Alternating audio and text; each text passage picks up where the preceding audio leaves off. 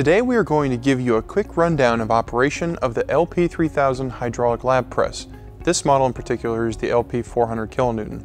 We will be using it to cure rubber samples for use in physical testing such as hardness and density. Let's begin. Before running a cure cycle with the LP3000, we first need to set the cure parameters. First, let's set the temperature. This can be accessed on the temperature screen by pressing the button on the left side of the control panel. For this cure cycle, we are going to set the temperature to 160 C. Next, we will set the force.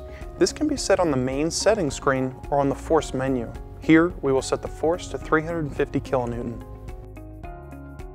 Last, we will set the cure time and bump timers. This can be set on the main screen or using the time menu.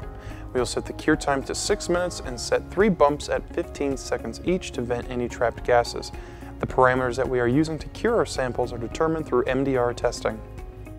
You can also save parameters for different compounds by pressing the Configurations button at the top of the main settings screen. From there, you can select and rename one of the configurations, then edit its cure parameters. The Info button on the bottom right of the screen allows you to change settings for language and units if needed. It also allows trained technicians to access the service menu for calibration procedures. Now that we have the parameters set, we will need to wait for the platens to reach the set temperature and stabilize. Next, we will place the mold onto the lower platen and close the platens to preheat it for at least 20 minutes. Make sure that you are always wearing heat protective gloves during this procedure. Following ASTM and ISO guidelines, we will verify the mold temperature by inserting a thermocouple into the grooves. Next, we will remove the mold from the platens and insert the rubber preforms.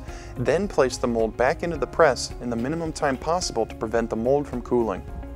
Press the start buttons on the press to close the platens and begin the cure cycle.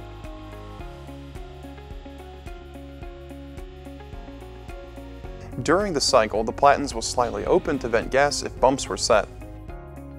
After the cycle is complete, the platens will open.